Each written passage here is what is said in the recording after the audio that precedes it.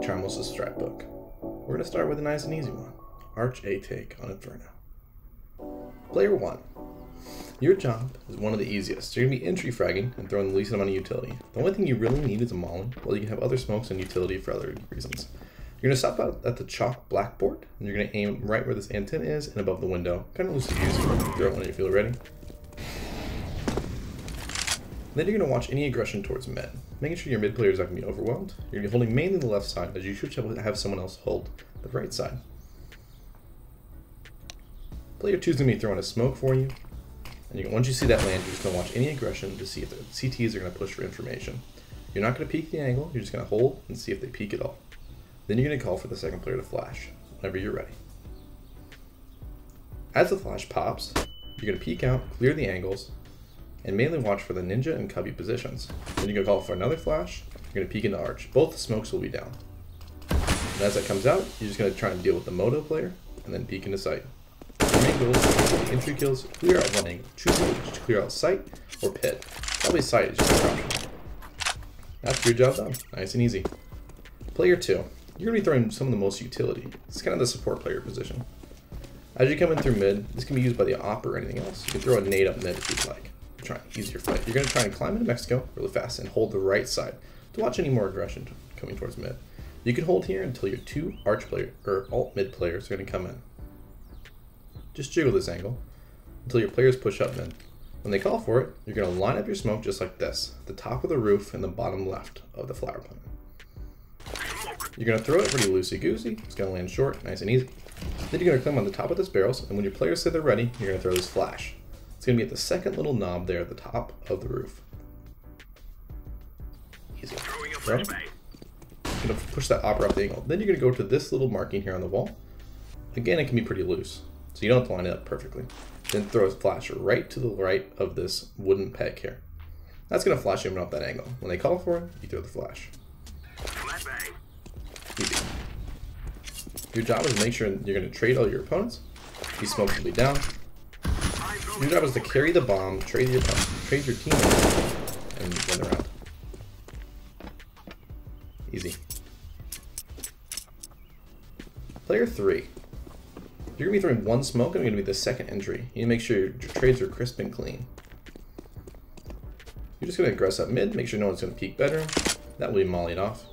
Just be clear. And you're going to be supporting your second player in case they aggress up mid. Once your second player pushes into the mid brackets and the short smoke comes in, you're going to be lining up a nice little library smoke. You're going to get in the corner of this wall here, and you're going to aim straight up from that corner, right up to the first light electrical pole, or electrical line. Easy. Then, as the flashes come in, you're going to swing out close while your first player swings out far. Your main job is to maybe a molly this cubby and make sure no one's going to peek from ninja. You should have a molly here, so it should be pretty easy to throw there, just to be safe. As the second flash comes over, you're going to swing with your teammate and go in. Then you're just going to swing moto. That's easy. Just trade your teammate and just get some frags. Player 4, you have one of the hardest smokes in the game, and also you're going to be playing somewhat of the lurk position. This is a hard position, it's very important. If your position doesn't come through, this can be a lost round. First, you're going to watch any aggression to the bedrooms like everybody else is. Then your main goal is to hold any sort of abs aggression. You're just going to hold this angle until you hear the short smoke pop.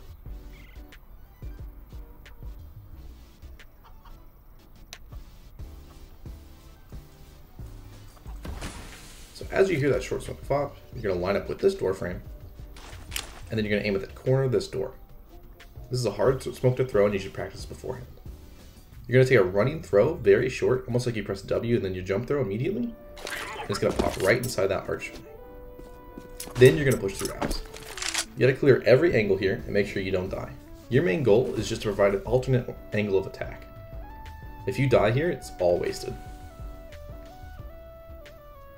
Don't peek with your molly here as I do, but you know the drill. Clear out all your angles, then throw this molly into pit. Make sure you don't peek full pit and throw it in, because you can get one tap there. Nice and easy. Then, as your other three players aggress, You're going to peek out, that flash is bad. And you're going to try and provide an alternate angle attack.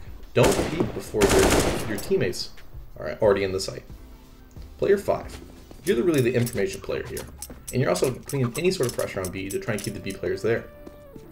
Your job is probably just to die, but hopefully if you get one kill, you get shot better than ever.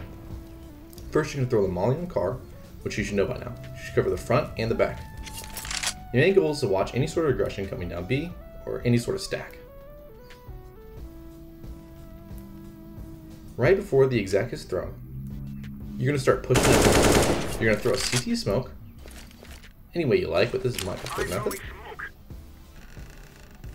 Then call for the exec to happen. As the exec starts happening, you're going to throw this little lurch flash here. You can throw any sort of smoke you want, and you're just going to rush into the B-bomb site. The main goal here is to figure out how many people are actually here. So it doesn't matter if you die or not, but you want to see if you can get far enough into the site to get in. And if you don't die, then boom. All you are in the site, you just kill the flashes and smokes. It's very important that you push before your teammates execute the site. It's to provide some sort of information to make sure they're not stacking the A site, as well as to provide somebody to pull the rotation over so they can get trapped by the smokes. There it is, nice easy. Now there's a lot that can be improved on this take, or this execution, and a lot of that you'll learn as the more you play. Like you can throw this flash, where you line up loosey-goosey like that, and you bounce it off the skybox. It lands in sight, doesn't blind your guy to poke the moto, but blinds a lot of positions around it. And a lot of this can be taken from your own position the more time you play this. This is just the basic utility you need to be able to take the site in an efficient manner. Like this could be thrown with a third player or anything else. As you play your position more, you'll understand a little bit more tricks and how people play against it. And you can figure out a lot of things about it. But this is just kind of a starting point to understand how to work as a team and how to take the A side through arch side.